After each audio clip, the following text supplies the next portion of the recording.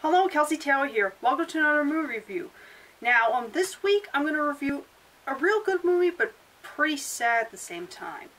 I'm going to be talking about The Fault in Our Stars, which was, I guess, a teen drama film from 2014, and I didn't see this movie until late last year or something. I didn't know too much about this. I didn't know anything about the book it was based off of. I know for a fact this movie's about a teenager who has cancer, and I had a feeling it was going to be, that kind of depressing. Like, I knew what kind of movie I was expecting, and I didn't think I was going to like it that much, and I actually did like it. However, it was kind of depressing for all the different reasons I thought. This is basically going to be a spoiler-filled review. If you read the description, this movie's going to contain some spoilers, mainly at the end, because this is the recent film that made me cry loud and hard, and I'll get into it in a second. Basically, this girl played by Shailene Woodley, I guess that's how you pronounce her name, I don't know, who was just diagnosed with cancer, has been going to a group, and then she meets Ansel Elgort, from Baby Driver and other movies. I think this was one of his first roles. I don't know. I would have never heard of him until Baby Driver, so. And they quickly become friends, and this movie doesn't have like much of a big plot. It's just basically the two of them hanging out, and I thought the chemistry between the two of them was just spot on. I mean, you really care about those characters, you really find them kind of engaging. And also there's another thing they do. They go overseas, I forgot where, to meet the author that the girl was a fan of, and the boyfriend that she's hanging out with also had cancer. And like I said, this is a spoiler-filled review, and not much.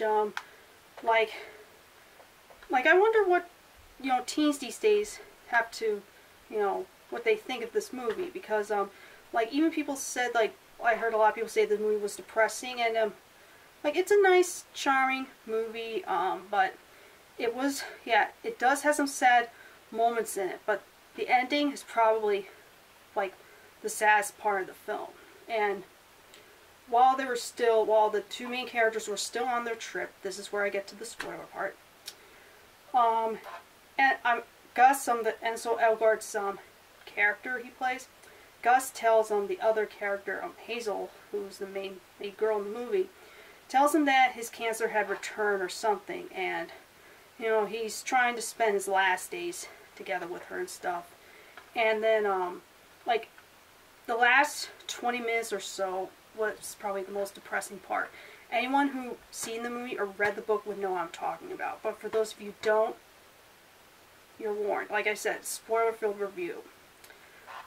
He in fact dies, and the way the girl found out was she narrates throughout the whole thing, and the parents don't come and inform her or anything like that. It's happened late at night. She's in bed trying to sleep, and then she overheard her parents, and she narrates what happened to Gus, and then she breaks down crying. They don't let the parents come and explain to her what happened. She just sensed it, and I don't think another movie's done something like that before. I don't know, but still, that was the moment where I lost it. And at the funeral, I was in a complete wreck. I mean, I was crying my eyes out, loud and hard, and this movie emotionally drained me the rest of the day when I first watched it.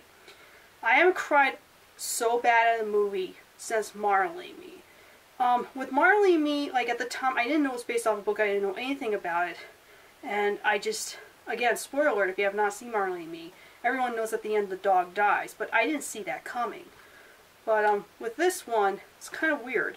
I said a long time ago that Marley and Me was a good movie, but I would never watch it again because of that depressing ending.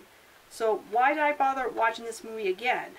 Well, I like the characters, especially Ansel Elgort's character. I mean, they had a great chemistry together. They were so cute together, and oh my god, it sucks. Unfortunately, those kind of things happen in real life, and I was just bawling my eyes out, really bad. This is the latest movie to make me cry loud and hard. I think, like, if I saw this movie when I was a kid, like, if it came out, like, let's say in the mid-2000s, around the same time as Marley and Me, it would have had the huge same, you know, I would have cried really hard too. So, I don't know. With that said, if you like movies like this, like, this is really a good, teen drama, I would, like, it's not like Hunger Games or any other teen drama movies I don't know too much about. This one's, you know, very good one to check out. The acting is great, and, William Dafoe as the author, he was pretty good in this as well. But I'm going to warn you, like, if you really get emotional in movies, like, all the time, like, you know, these kind of things make you cry, just a warning, like, I would recommend it, but it's kind of depressing, mainly in the last 20 minutes. And, I watched this movie again, didn't have much of a bad, cry like last time. You know, the first viewing is very powerful. I was like sobbing a bit, but not in tears, but on the first viewing, it was rough. It was really rough. I wouldn't stop crying. It just emotionally drained me that day. So, yeah, it is kind of depressing. I can understand it's not really your thing, but I still recommend The Fault in Our Stars.